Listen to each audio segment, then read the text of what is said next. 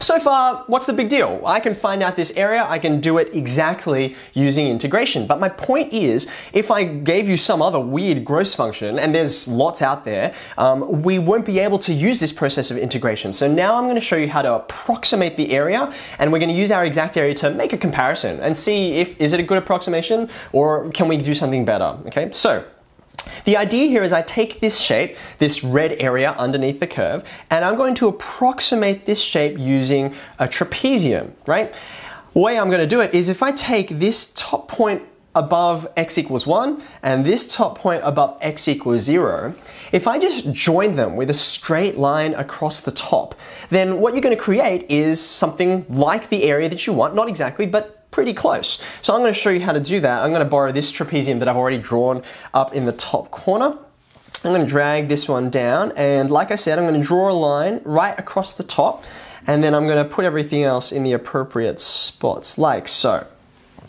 Okay, so let's just zoom in and see what I've done. I have created a trapezium, which I know is not exactly equal to the area, but it'll be pretty close, right? It'll certainly do a better job than those rectangles before, because I've only got this little sliver in here. I'm just going to highlight it in another color. This little sliver in here will be the difference. Okay, so I've highlighted that in yellow. I know that my area is not going to be exact, but it will still be pretty close. Now my question is, how do I work out the area of this purple trapezium? Well, think back. The area of a trapezium, this formula is one that you haven't encountered for a while. Why do I have airplane mode and Wi-Fi on? Yeah, I don't know why I've done that. Anyway, that's okay. What I'm doing here is I'm going to be trying to work out using this formula, area equals h onto a plus b.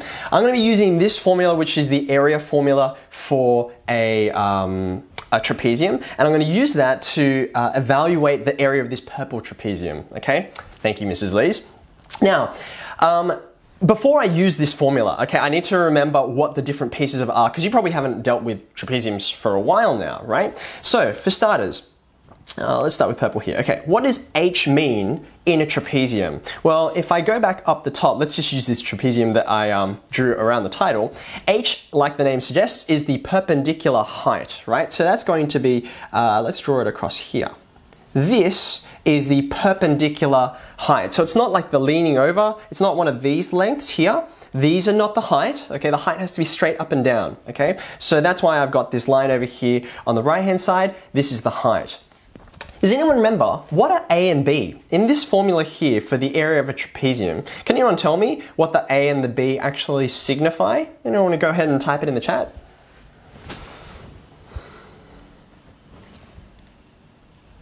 Top and bottom, I'll take that, yeah, sure.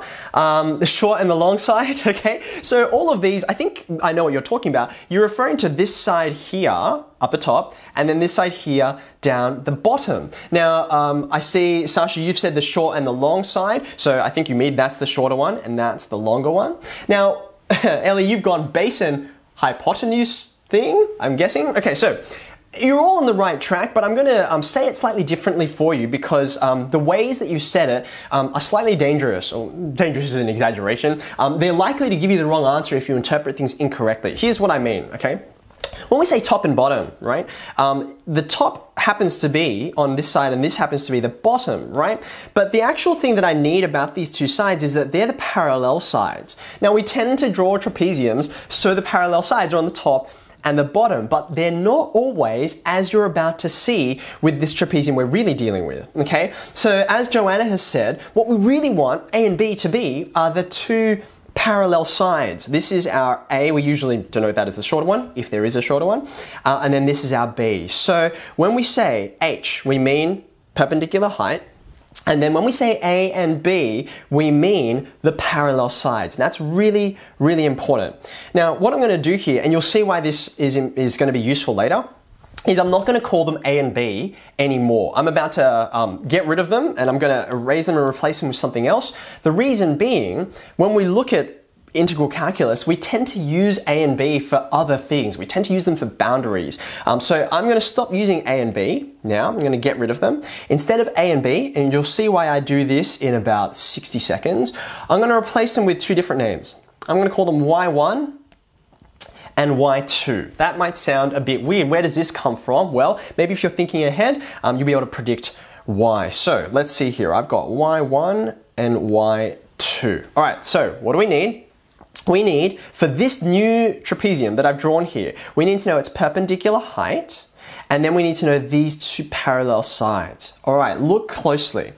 Now let's start with the parallel sides. I think they're easier to identify. What are the parallel sides in this trapezium going to be? Because I haven't marked them in. Have a think. Yes, Sarang will happily help you with those questions after the lesson's done. Can anyone tell me which sides they will be? What direction are these parallel sides going in? Yeah, fantastic. I'll take that, Hamza. Thank you, Paran. Well done. So it's this side here and this side over here. These up and down, I guess the vertical sides, right? So Yana and Tashi have said it a more let's see, it's not accurate, but it is a more descriptive way of saying it, okay? So let's go ahead and let's mark these two sides in as our parallel sides. So this one is quite short and this one's a bit longer here, okay? So now maybe you're starting to get a sense of why I've called these y1 and y2. Where are these coming from? Well, they're coming from vertical lengths. In my trapezium, these are going to be going up and down, so they're y values. The length of these will be y values. So I'm going to call this one y1, and I'm going to call the other one y2, all right? Now, once you've got that, hopefully this tells you, you're now going to have to look at this trapezium sideways. So this is why top and bottom is not the best way to describe y1 and y2. It's about them being parallel, okay? So now the only other question is, if I've got y1 and I've got y2, what's h? Where is h on this diagram? Can anyone tell me where h is going to be found? How do I calculate it? All right, Abby's got the number. Well done. Yeah, so it's the baseline. Excellent. Along the x-axis, perfect. You guys are on the money, okay? So I'm going to draw across here, a set of arrows here. So it's a bit weird because we usually think of height as an up or down thing, right? But it's a perpendicular height. It's perpendicular to the parallel sides of this trapezium. So you can see there's a right angle here, okay? So since it's a perpendicular there to the parallel sides, that's what makes this the perpendicular height. So I'm going to call this h. So now I know what h is, I know what y1 is, and I know what y2 is, or I should say, I know where they are, but I actually don't know what any of these are equal to, right? I don't know any of their values. So we can go ahead and work out what each of these is. Let's do it in reverse order because h is kind of screaming out at us, and I think some people actually already said what the answer is. Yeah, Sasha, you said 3, take away 1, and I think Abby, you went straight to saying it was 2. So what are we doing here? Please remember this. We've got the top boundary here, the upper boundary, and to get 2, we subtract this lower boundary, right? So I am going to go ahead and write like Sasha has. This is 3 take away 1, which is 2, okay? So if I've got my height, now I've got to deal with my parallel sides, my y1 and my y2. How do I find out what these are equal to? How do I get these vertical lengths? Because they're not written anywhere onto my graph. Let's just start with y1. How do I work out y1? Okay, I am going to do some substitution. Okay, Abby's on fire today, all right? What am I going to substitute and what am I going to substitute into? Can anyone tell me? Let's start with the x value. What x value am I going to substitute in?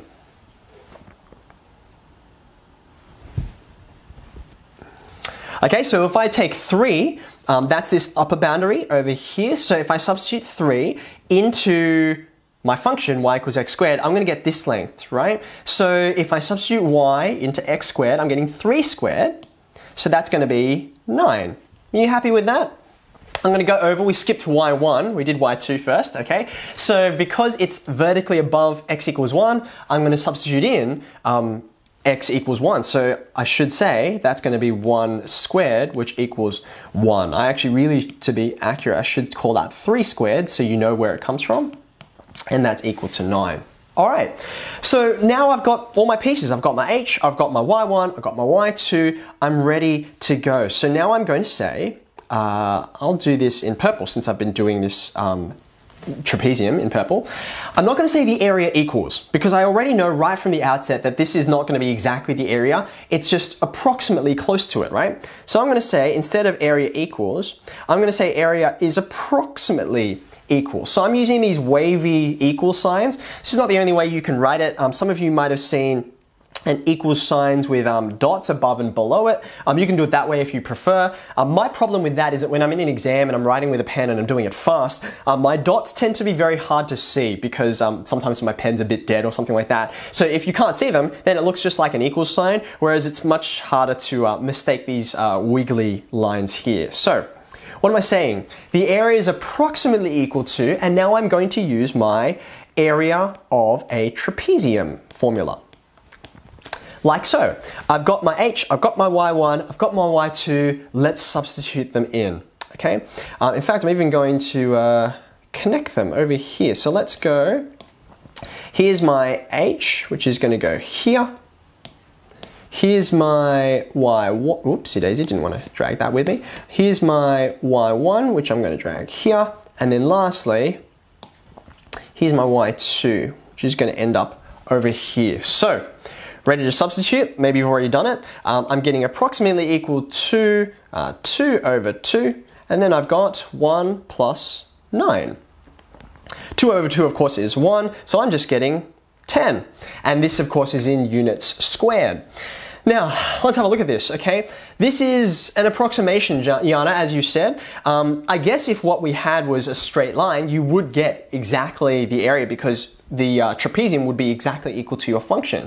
But most of the functions we're dealing with are curvy and weird, okay? Especially those more challenging ones above. So yes, this will always give you an approximation.